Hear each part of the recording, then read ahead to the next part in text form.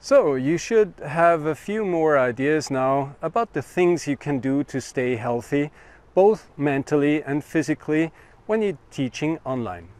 Take some of them into your daily routine. By the way, I'm here in Minimundus, a park full of scaled down, beautifully made models of the world's most interesting sites. Within a few moments you can walk from the Taj Mahal to the St. Peter's Dome. Minimundus brings the whole world together, just like digitization brought together students from all over the planet. And now over to Greece for the final unit in our course and some useful hints for troubleshooting. What can you do when things go wrong? Ab nach Griechenland!